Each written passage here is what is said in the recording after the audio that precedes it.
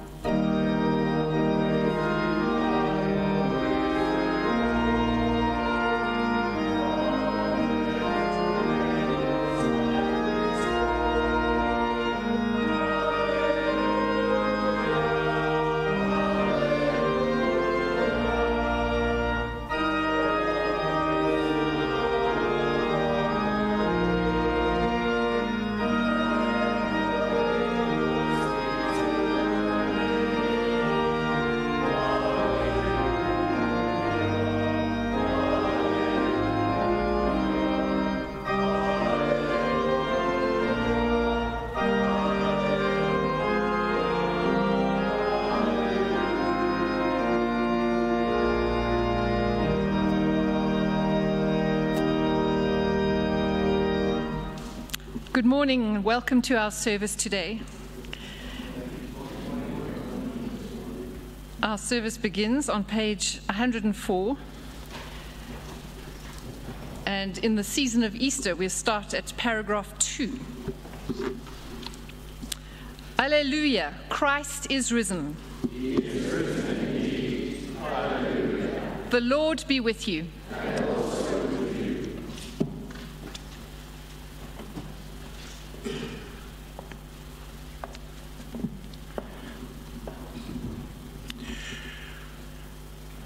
Praise the Lord.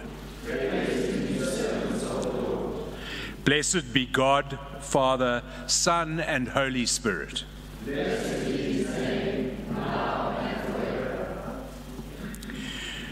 Glory to God in the highest, and peace to his people on earth. Lord God, heavenly King, almighty God and Father, we worship you, we give you thanks, we praise you for your glory.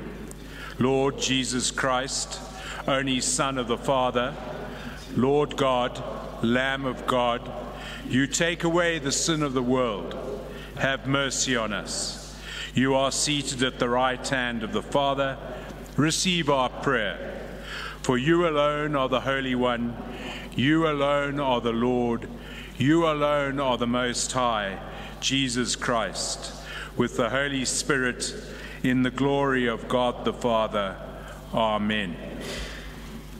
Let us pray.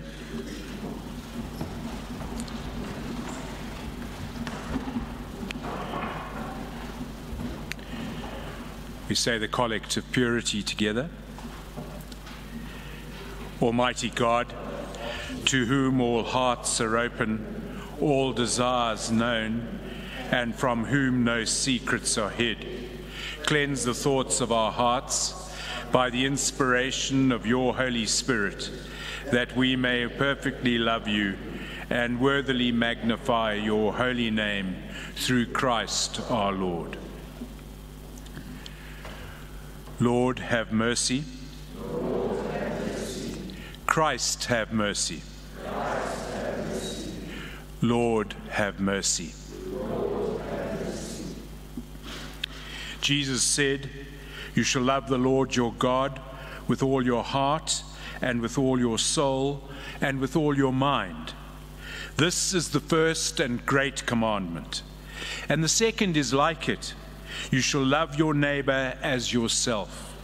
On these two commandments depend all the law and the prophets. Let us confess our sins, firmly resolved to keep God's commandments and to live in love and peace with our neighbor.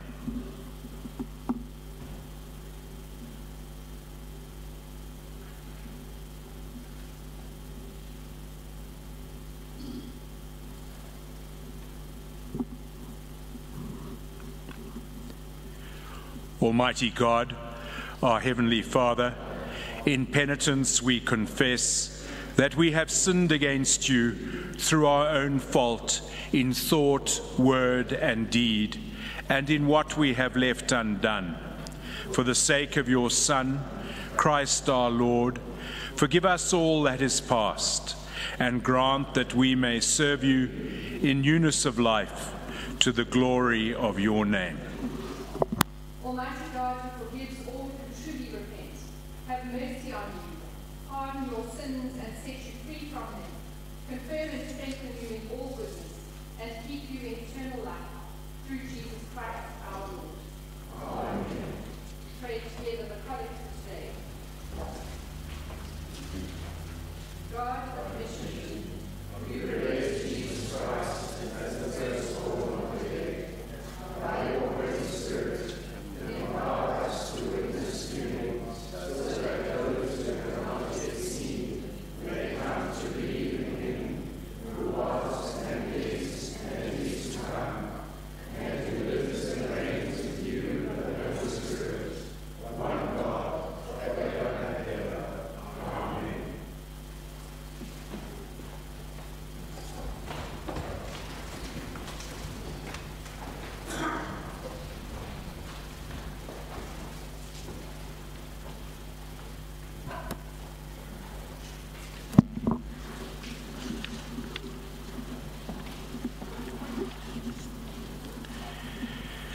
A reading from the Acts of the Apostles, chapter 4, verses 32 to 35.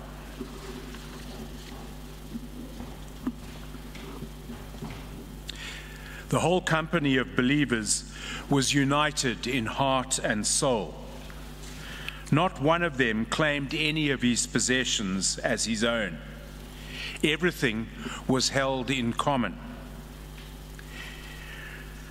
With great power, the apostles bore witness to the resurrection of the Lord Jesus, and all were held in high esteem. There was never a needy person among them, because those who had property in land or houses would sell it, bring the proceeds of the sale, and lay them at the feet of the apostles to be distributed to any who were in need. Hear the word of the Lord.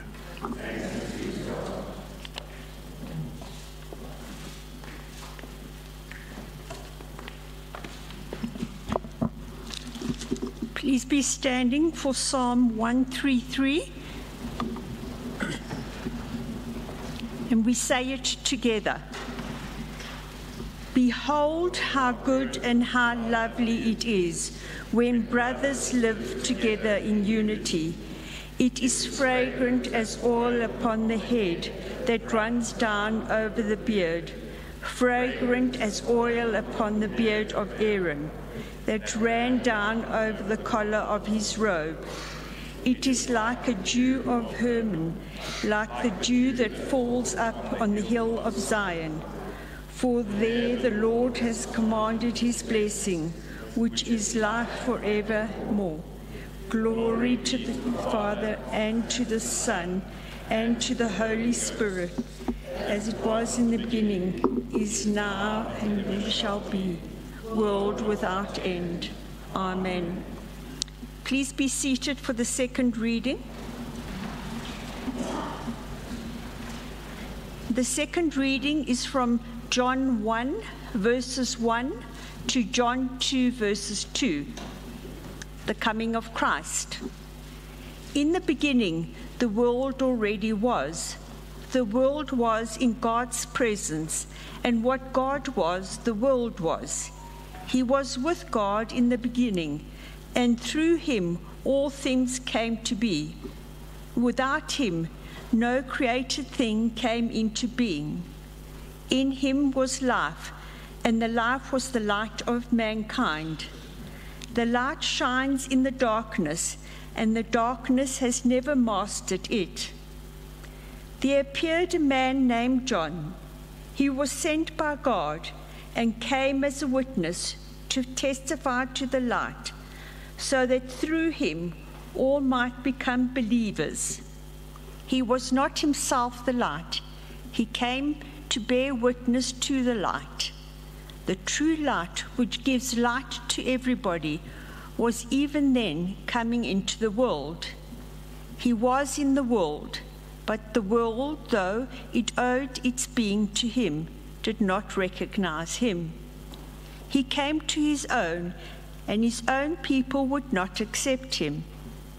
But to all who did accept him, to those who put their trust in him, he gave the right to become children of God, born not of human stock, by the physical desire of a human father, but of God. So the Word became flesh. He made his home among us, and he saw his glory, such glory as befits the Father's only Son, full of grace and truth. John bore witness to him and proclaimed, "He comes after me, but ranks ahead of me. Before I was born, he already was. From his full store, we have all received grace upon grace. For the law was given through Moses, but the grace and truth came through Jesus Christ. No one has ever seen God, God's only Son, who is nearest to the Father's heart, has made him known. This is the testimony John gave when the Jews of Jerusalem sent a deputation of priests and Levites to ask him who he was. He readily acknowledged, "I am not the Messiah." "What then? Are you Elijah?" "I am not," he replied. "Are you the prophet?" "No," he said. "Then who are you?" they asked. "We must give an answer to those who sent us." "What account do you give of yourself?" he answered, in the words of the prophet Isaiah. "I am a voice crying in the wilderness, 'Make straight for the way of the Lord.'" Some Pharisees who were in the deputation asked him, "If you are not the Messiah, nor Elijah, nor the prophet, then why are you baptizing?" "I baptize in water," John replied. "But among you, though you do not know him, stands the one who comes after me. I am not worthy to unfasten the strap of his sandal." This took place at Bethany, beyond Jordan, where John was baptizing. The next day he saw Jesus coming towards him. "There is the Lamb of God," he said, "who takes away the sin of the world. He it is of whom is said, 'After me there comes a man who ranks ahead of me. Before I was born, he already was.' I did not know who he was, but the reason why I came baptizing in water was that he might be revealed to Israel." John testified again, "I saw the Spirit come down from heaven, like a dove came to rest on him. I did not know him, but he who sent to baptize in water had told me, 'The man on whom you see the Spirit come down and rest is the one who is to be baptized in Holy Spirit.' I have seen it and have borne witness. This is God's chosen one." The next day again, John was standing with two of his disciples when Jesus passed by. John looked towards him and said, "There is the Lamb of God." When the two disciples heard what he said, they followed Jesus. He turned and saw them following. "What are you looking for?" he said. They said, "Rabbi, where are you staying?" "Come and see," he said. So they went and saw where he was staying and spent the rest of the day with him. It was about 4 p.m. One of the two who followed Jesus after hearing what John said was Andrew, Simon Peter's brother. The first thing he did was to find his brother Simon and say to him, "We have found the Messiah." He brought Simon to Jesus, who looked at him and said, "You are Simon, son of John. You shall be called Cephas." The next day, Jesus decided to leave for Galilee.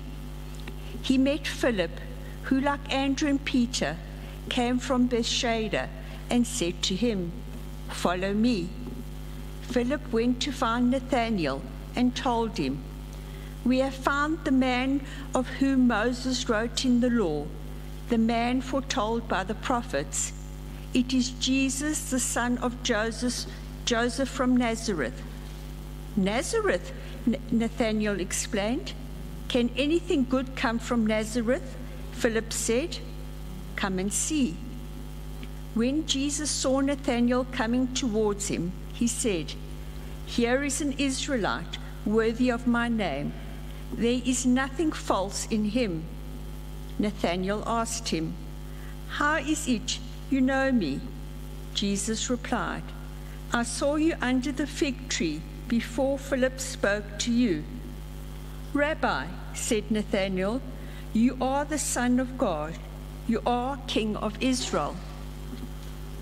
Jesus answered, "Do you believe this because I told you I saw you under the fig tree? You will see greater things than that." Then he said, In very truth, I tell you all, you will see heaven wide open and God's angels ascending and descending upon the Son of Man. 2 days later, there was a wedding in Cana in Galilee. The mother of Jesus was there, and Jesus and his disciples were also amongst the guests. Hear the word of the Lord. Please be standing for our gradual hymn, 176, Happy Are They That Love God.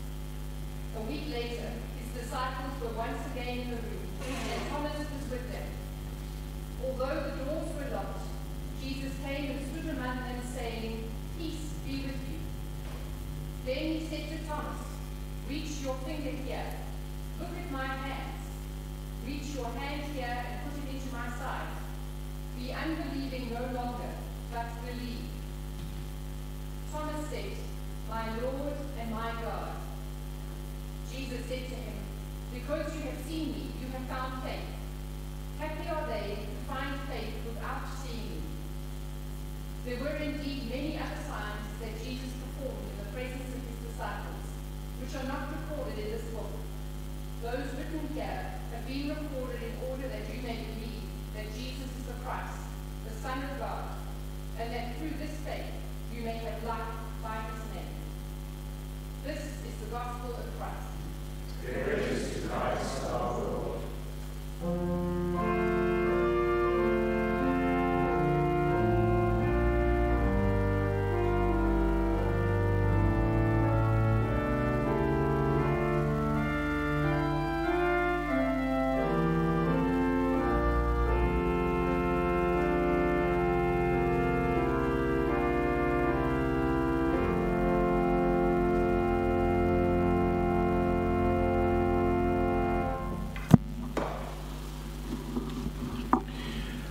Let us say the Nicene Creed together, paragraph 24, page 108.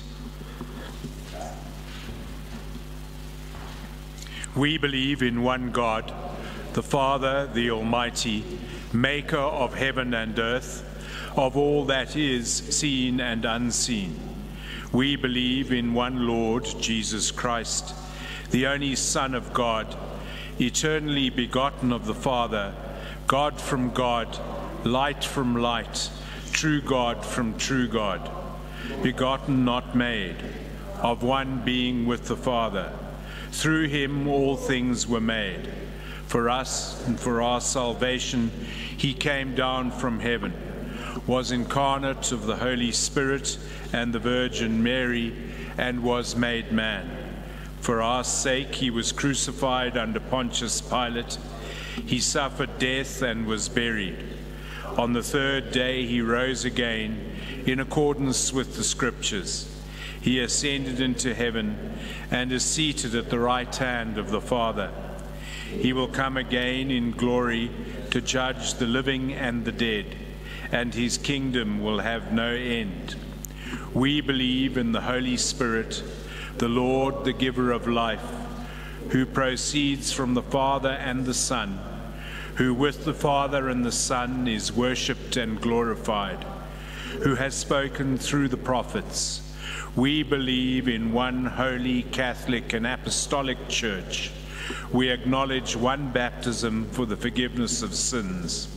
We look for the resurrection of the dead and the life of the world to come.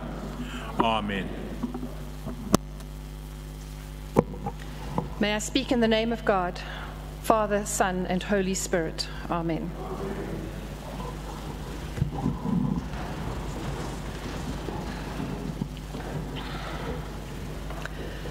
Last week's gospel reading from Mark ended with the silence of the woman who discovered the empty tomb because they were afraid.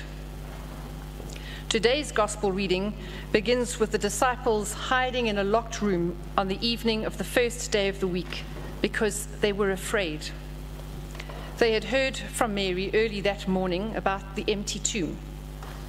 Peter and the beloved disciple had confirmed it.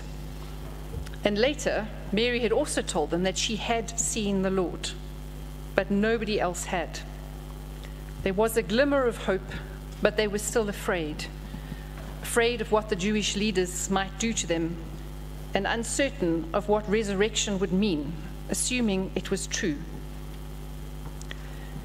And when we are afraid, we need reassurance, and that is what Jesus gives to them. Suddenly, he is there in the room with them.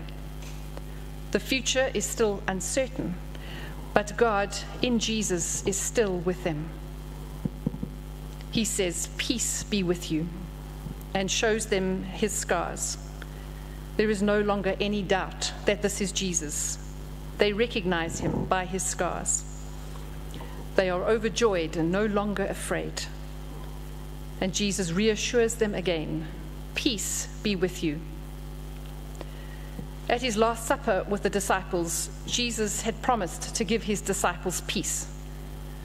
Not as the world gives, only in the absence of conflict, but peace that comes from Jesus, who has overcome the evil and suffering of the world. Peace that brings hope and confidence. But this peace is not ours alone. This peace is to be proclaimed for all.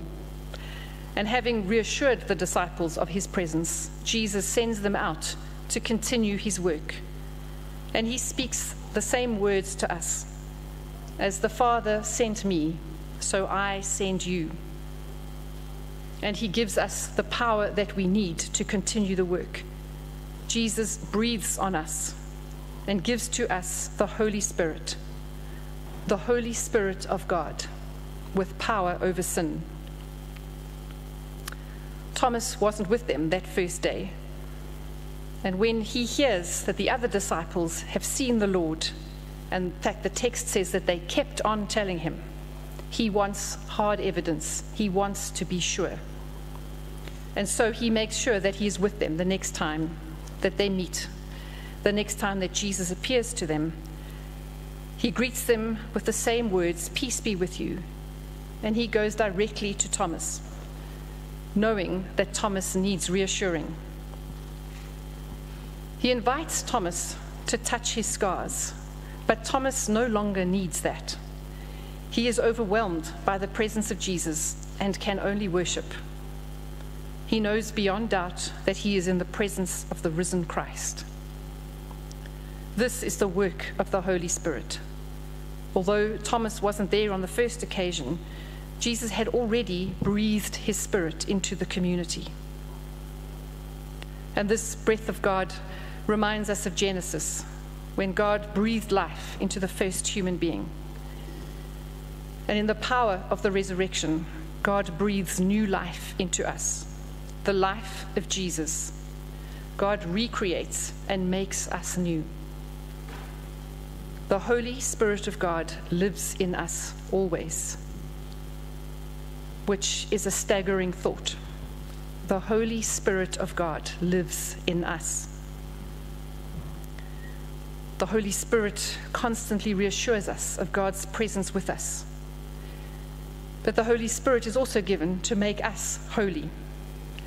In Leviticus, God told the people, "You shall be holy, for I, the Lord your God, am holy."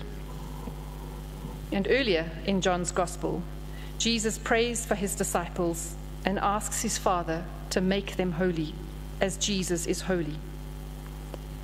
To be holy is to be set apart, dedicated to God. Not to separate ourselves from everyone, but to deliberately and intentionally make God the center of all that we do and all that we are. To live as Jesus did, according to God's will, and not according to what suits us. To become like Jesus. Holiness is only possible through the power of the Holy Spirit. But we have to take sin seriously. In the first letter of John, he writes words that are familiar to us from our liturgy. If we claim to be without sin, we deceive ourselves. Sin includes the things we do that we shouldn't, but it is much more than that. Sin could be described as anything that builds our kingdom rather than God's.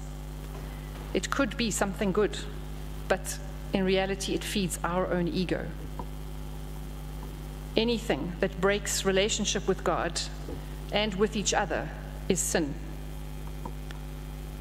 Jesus recognized that we are unable to be holy on our own, and so he asked his Father to do it.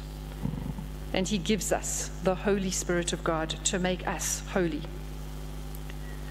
Not that we have no responsibility for our lives, but so that we can begin to recognize the sin in our lives, the areas where we miss the mark and fall short. Confident that, also from the first letter of John, if we confess our sins, he is just and may be trusted to forgive our sins and cleanse us from every kind of wrongdoing. We are given the Holy Spirit of God so that we can be in the world as Jesus was in the world. We have been sent to do God's work, not our own. In the life of Jesus, God became human. And through the power of the Holy Spirit living in us, the life of Jesus is embodied in our lives. At least that is our calling. Dallas Willard describes it as being called to live as if he were we. We're called to be holy, not perfect, to live lives that are faithful to our calling, lives of holiness. And if we are to follow in the footsteps of Jesus, our lives should be marked by love and forgiveness.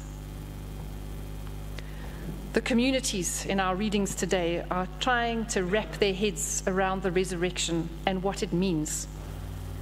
What difference does the resurrection make in our lives? Having marked the event last week, do we just go back to normal?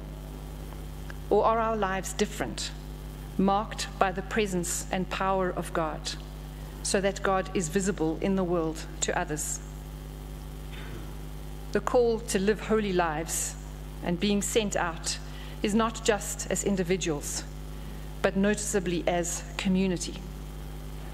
Paul described the church as the body of Christ, and together we are called to be Christ's presence in the world. The reading from Acts is very challenging, and the debate rages as to whether or not the church actually lived like that. Did they really share everything? But I think the most important phrases are, firstly, with great power, the apostles bore witness to the resurrection of the Lord Jesus. What does it mean to bear witness to the resurrection? How do we proclaim the resurrection in the world? How do we proclaim that we have seen the Lord? The Lord is still present. And then secondly, there was never a needy person among them. What kind of community are we? How do we create a community where nobody has any need? Where we can all share because we believe that God will provide. The evidence for the resurrection is changed lives through the power of the Holy Spirit. Thomas saw this when the others told them over and over again that they had seen the Lord, and he wanted what they had. He too wanted to see the Lord, so he made sure he was with them. What do others see when they look at us? Do they see people who go to church, or a community that lives in the power of God? A community where God's presence is real, marked by love and forgiveness. Do they want what we have? Amen.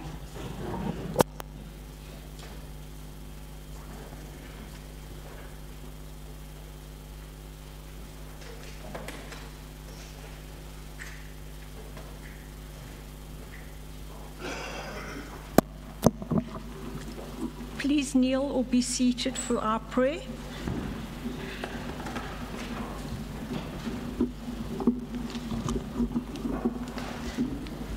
Good morning, Lord.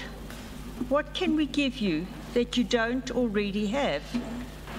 It sounds like buying a gift for someone who has everything, but we can offer you a gift you don't already have: dedication to serving you by serving others, the desire to do your will every day of our lives. And this is the meaning of love, the will to please others. Each day we want to be able to say, "This day is yours, Lord," and to live it for you in good times and bad. You have loved us first, and we want to return your gifts and love you. All loving Christ, we pray for those who have lost their faith and all who are questioning and searching. Make us sensitive in listening to them and keep us from being judgmental or inward looking. We also pray for those who have recently found you. Help us to accompany them with warmth and wisdom so that together we may grow into a deeper knowledge of you. Loving Lord, let us always give thanks for gifts that help us grow in faith. Just as you sent your Son on a mercy mission to save fallen humankind, so your Son put in place a stairway to heaven, so that where your Son has gone, we may follow. By your grace and our faith, may we join him on this stairway through your Son, Jesus Christ. Lord Jesus Christ, you are the same yesterday, today, and forever, and you have promised to be with us all our days. We pray for all elderly people, especially those people who are ill or housebound. In their weakness, may they find your strength, and in their loneliness, know the joy of your presence. Be to them a certain hope of life that you have prepared for them in heaven and on earth. God bless us, we pray. Give us time for a task, peace for the pathway, wisdom for work, friends for the fireside, and love till our last. We ask this in Jesus' name. Amen. We pray the prayer of Africa together. God bless Africa. To our people and leaders, give wisdom and integrity so that we may protect our children, heal our communities, restore our dignity, and preserve our natural heritage, and give us peace. For Jesus Christ's sake, amen.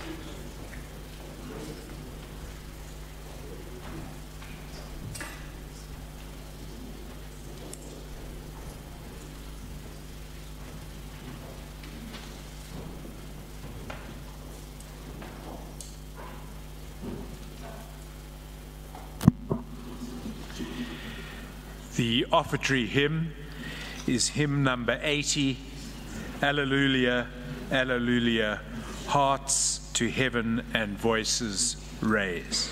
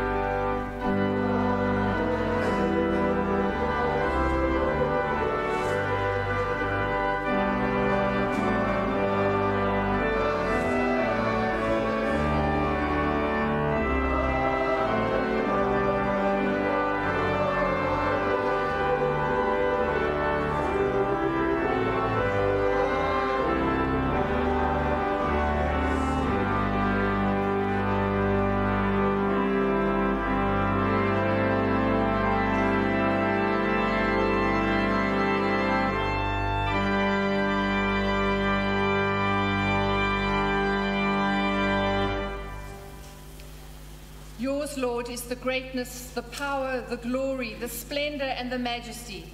For everything in heaven and on earth is yours. All things come from you, and of your own do we give you. Amen.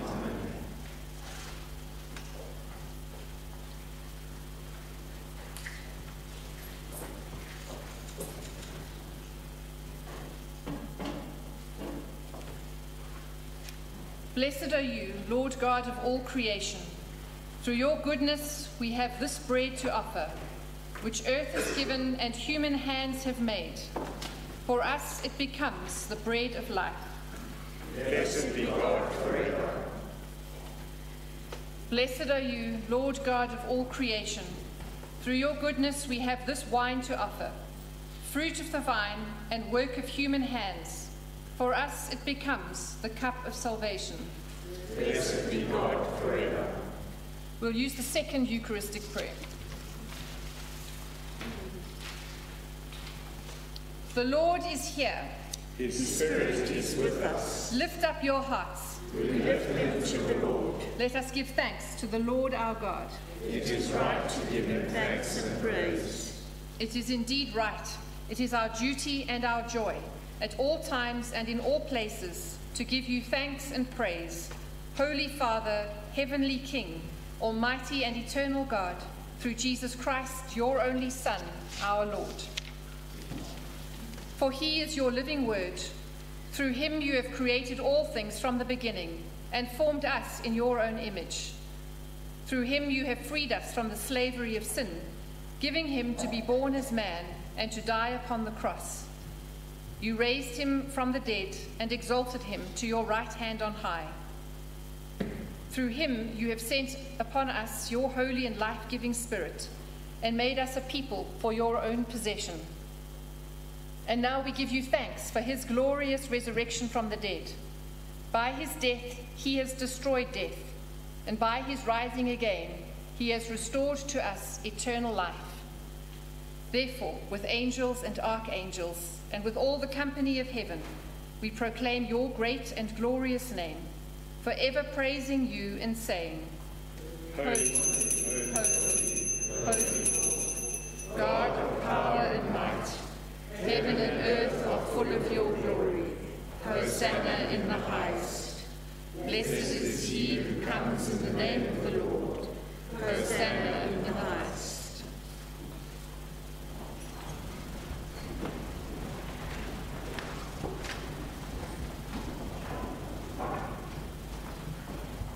Accept our praises, Heavenly Father, through your Son, our Saviour, Jesus Christ.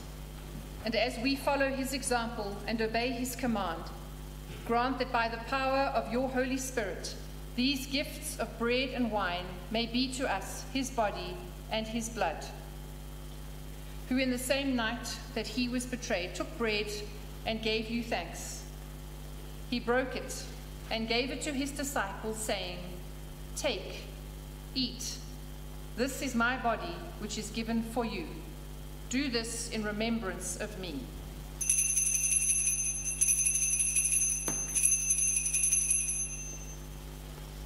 In the same way, after supper, he took the cup and gave you thanks. He gave it to them, saying, Drink this, all of you.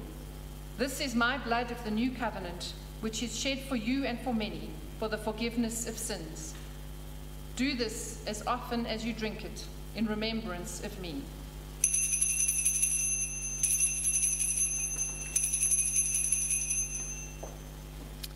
Christ has died. Christ is risen. Christ will come again. Therefore, Heavenly Father, we remember his offering of himself made once for all upon the cross, and proclaim his mighty resurrection and glorious ascension. As we look for his coming in glory, we celebrate with this bread and this cup his one perfect sacrifice. Accept through him, our great high priest, this our sacrifice of thanks and praise. And as we eat and drink these holy gifts in the presence of your divine majesty, renew us by your Spirit, inspire us with your love, and unite us in the body of your Son, Jesus Christ our Lord. Through him and with him and in him, by the power of the Holy Spirit, with all who stand before you in earth and heaven, we worship you, Father Almighty, in songs of everlasting praise. Blessing and honor and glory and power be yours forever and ever. Amen.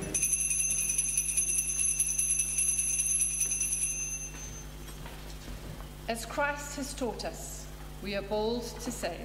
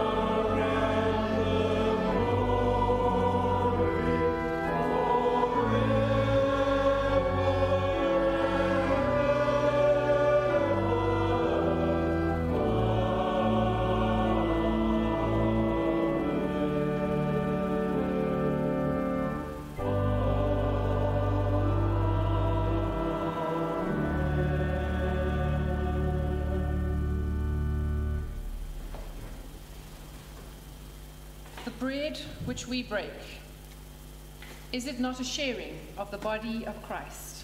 We who are many are one body, for we all partake of the one Spirit. Jesus, Lamb of God, have mercy on us. Jesus, bearer of our sins, have mercy on us. Jesus, Redeemer of the world, give us your peace. We do not presume to come to this your table, merciful Lord, trusting in our own righteousness, but in your manifold and great mercies. We are not worthy so much as to gather up the crumbs under your table, but you are the same Lord, whose nature is always to have mercy. Grant us therefore, gracious Lord, so to eat the flesh of your dear Son, Jesus Christ, and to drink his blood, that we may evermore dwell in him, and he in us. Draw near and receive the body of our Lord Jesus Christ, which he gave for you, and his blood, which he shed for you. Feed on him in your hearts by faith with thanksgiving.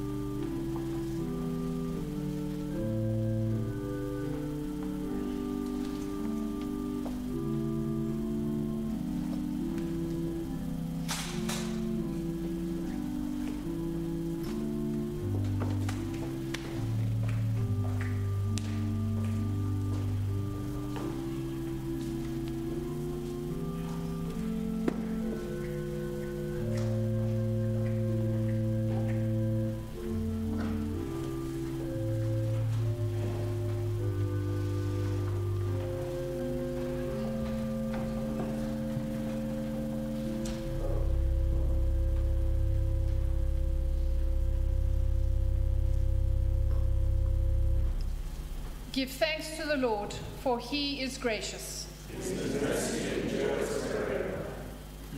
Almighty and eternal God, we thank you for feeding us in these holy mysteries with the body and blood of your Son, our Saviour Jesus Christ, and for keeping us by your grace in the body of your Son, the company of all faithful people. Help us to persevere as living members of that holy fellowship, and to grow in love and obedience according to your will, through Jesus Christ our Lord, who lives and reigns with you in the Holy Spirit, one God, now and forever. Amen. Father Almighty, we offer ourselves to you as a living sacrifice in Jesus Christ our Lord.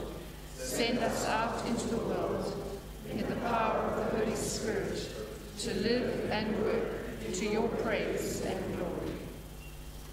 The peace of God, which passes all understanding, keep your hearts and minds in the knowledge and love of God and of his Son, Jesus Christ our Lord.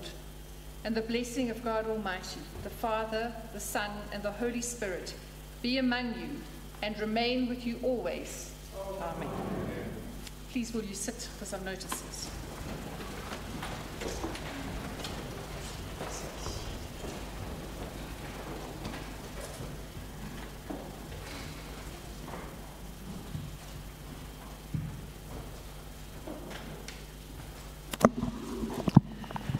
There is no evensong this evening. Our next evensong will be Sunday the 5th of May and will be our next festival evensong. And in the pew leaflet you will see the advert for the garden concert with Richard Koch, the 21st of April at 4 o'clock. Tickets are available on Quicket, and we're going to be outdoors in the garden, so it should be very beautiful. Please will you stand?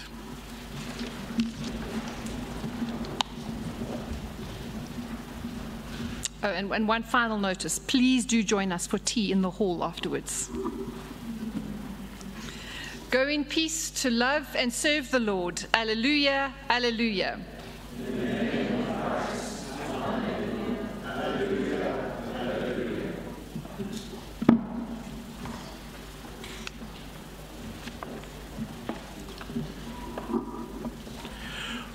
Our recessional hymn is hymn 380, Jesus, Lord, we look to thee, 380.